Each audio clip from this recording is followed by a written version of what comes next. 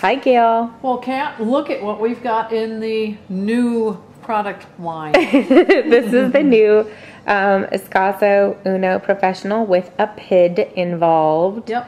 Let me zoom in on that PID. Oh, yeah. Let's get nice and slow, showing off the new toy. The new camera, huh? Okay, so we technically have the PID set to 93, I think, or 92 Celsius. Right. But it kind of kicks up and it's been a little wonky. Well, we've noticed that it, I drew some water off just messing around with it a little bit to see what it would do.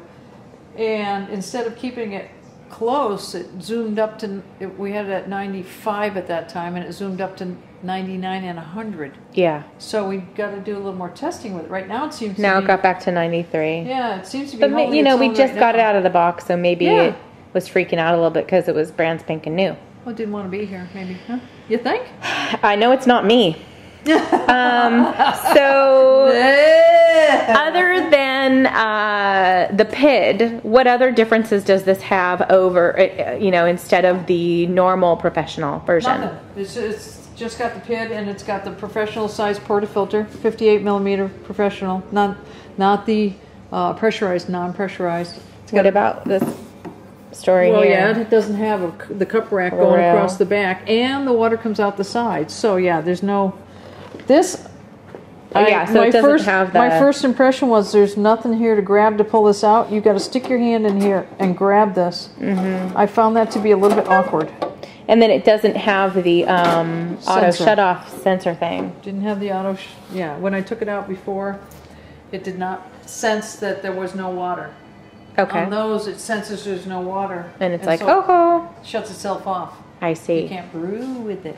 So we have it hanging out at 93. That's roughly in the 204-ish range. 203, 204, or something like that. Yeah, 202, something like that at 93. Okay. So you have to get very comfortable with your Celsius conversions. Mm-hmm. Yeah. All right. So let's brew with it. Let's see what it does. Do you want to brew and then we'll steam, or you want to steam and then brew? What do you want to do? No, I want to brew. Since it's about right. Yeah. See, now that. Oh yeah, that's cooled down a little bit. in. So it's like doing this little. I love the LED. I think that's really cool. The blue lights. This looks like the same PID that they have in the Alex. Izzo Alex. Yeah, it does. I mean, I didn't look at it. Walk from one to the other, but my first impression was, oh, yeah, Alex. Oh, can you show us the programming real quick? How you get into program it? Go like this, program, and then up and down. Yeah. Okay.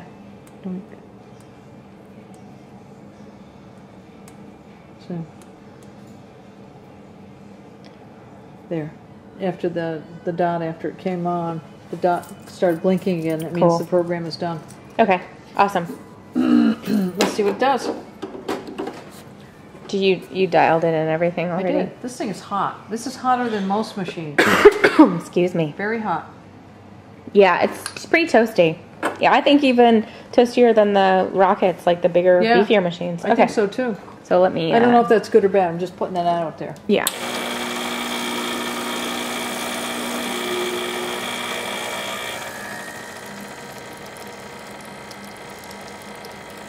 Maybe I ground it a little too fine, I'm saying. It's on the edge. A little crooked. In fact, it's doing my... yeah, it's a little crooked. That. Come on, right side. Catch up. Catch up. Hurry up. Come on. You can do it. You can do it. Bring it on. Oh, I don't know. Oh, Gail, I don't know. It's coming. Look at that. It's coming. Not bad. Not bad. Okay. Yep. I would say... I did okay.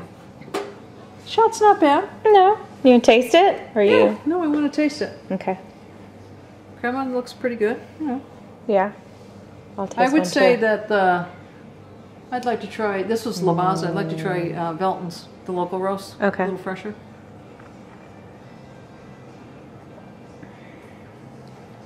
Not too bad. I would say it's not real full bodied. Maybe you let it run a little bit long. Yeah. It's a little weak to you. Yeah. But it might just be the coffee too. You know. Could be. Yeah. Okay, so do you want to pause? We'll get it up to temp to steam and we'll be right back. What are you doing, Gail? Getting your fingerprints off of my machine.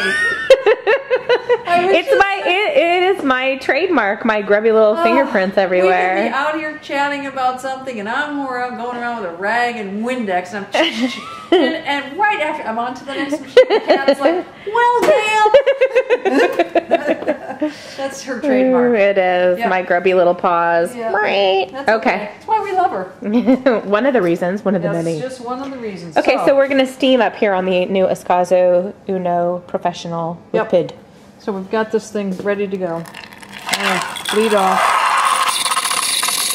Whoa. Whoa. All right. I think we got steam power here. I think we do. This is going to inject air in. This is that typical Ascaso. See the hole there? It sucks air in. Oh, okay. Puts it down into the milk.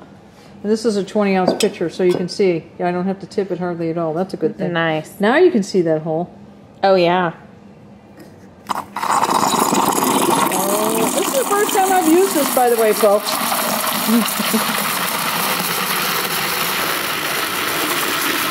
Foam-a-rama.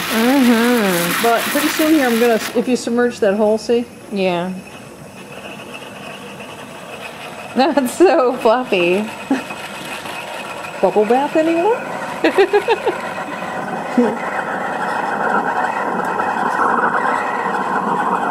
What I have found with stuff like this is, with bubbles like this, is if you submerge the hole, heat it up, bang it around afterwards, it'll turn into microfoam, kind of, sort of. Yeah. Man, it's loud.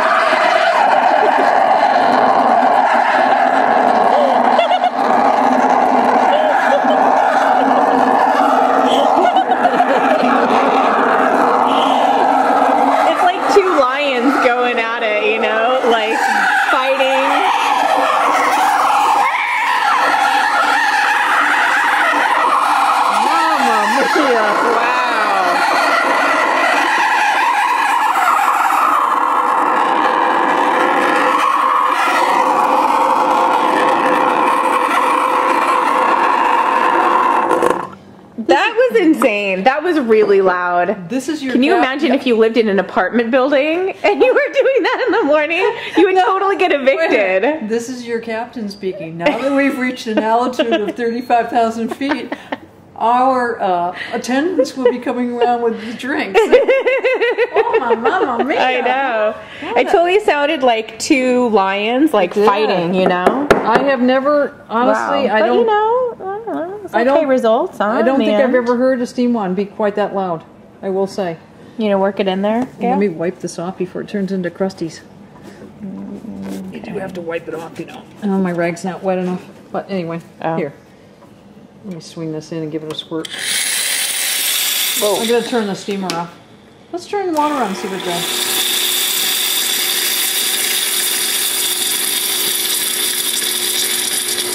Okay, that's enough of that. I got my rag wet. Anyway, actually, it's not great foam. Oh, yeah.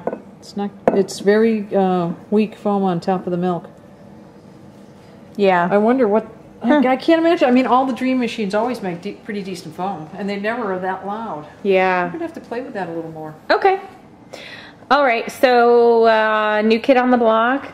Definitely interesting. We'll do more testing, let you know what... I'd like to do another bit of testing over the next month or so. And then do a follow-up. Okay. Yeah, I really would. So we will follow up, you know, maybe February-ish or so. You know what I want to do right now while we got folks looking on? I want to cool it down and watch that PID. Everybody's dispensing water. Cool it down.